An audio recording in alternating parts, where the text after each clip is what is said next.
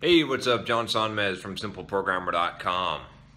So I've got a few questions about the must-know technologies for web developers. As a web developer, what are the technologies that you must know in order to be successful? This is sort of a hard question to answer because there's obviously a lot of different web technologies out there, a lot of different technologies that you could know, but which ones must you know? Well, I'm going to start by breaking it down to the absolute simple must. You have to know these things. So first of all, you're going to have to know HTML, obviously, right? I hope that me telling you this isn't a big surprise for you, because if you don't know HTML, you're probably not going to be much of a web developer. Now, do you have to know the insides and outs of HTML and know what every single tag and every single thing does and the entire spec of the language? Absolutely. You better know at least that, because that's your job.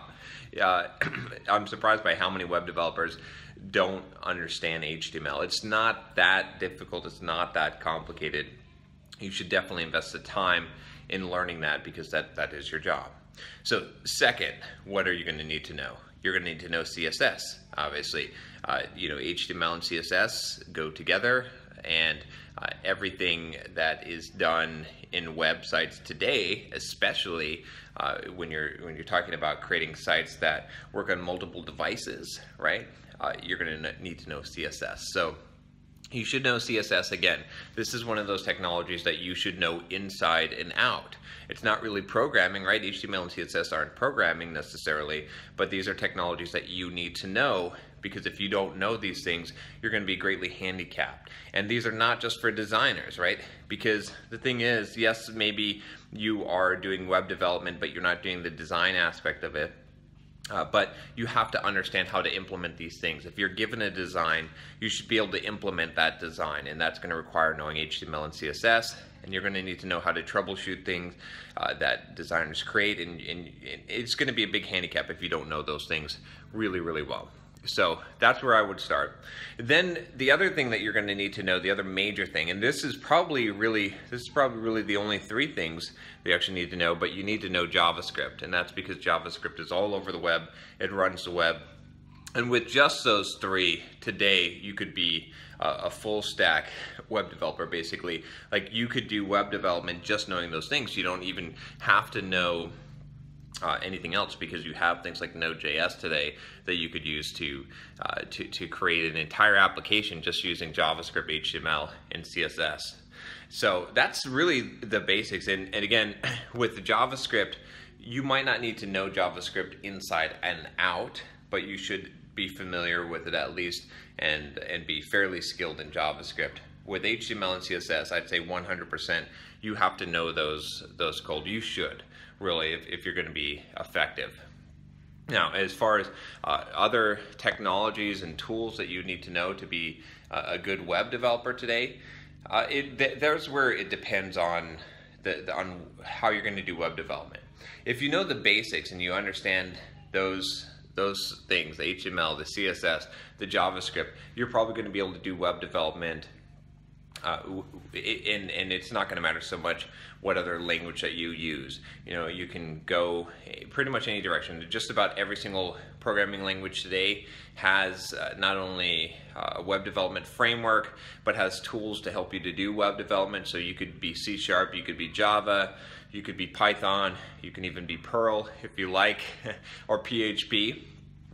So those things are going to be secondary. I would say, though, that another skill that's really important for most web development today is understanding MVC.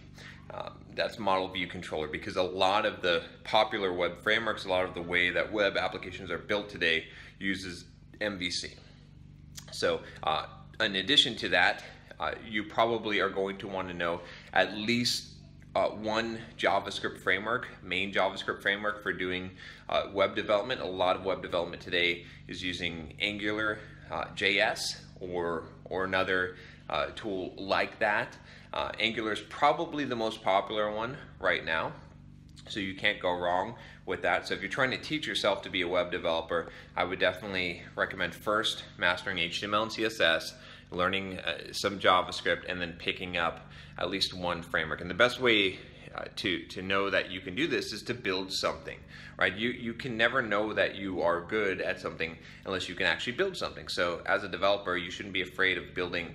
You should be building apps, build different kinds of apps. And one thing that I always recommend is that you start off with an app that's already built. You just duplicate that app, because you don't want to have to like come up with, there's a difference between creating an app or designing an app and building an app, and you want to separate the two. You want to be able to implement first.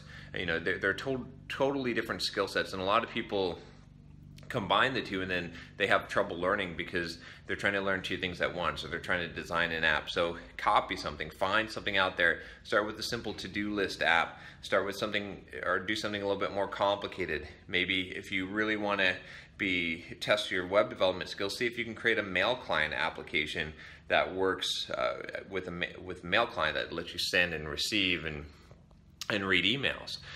You know, that's a good place to go, of course. So again, this is just my recommendations of the top skills that you'll need to have in order to be a web developer today. Let me know what you think. If you think there's something I'm missing here, if you think that you don't need HTML or CSS, I'm pretty sure that you do, but I'm happy to hear your opinion. And if you like this channel, subscribe to it, and I'll talk to you next time. Take care.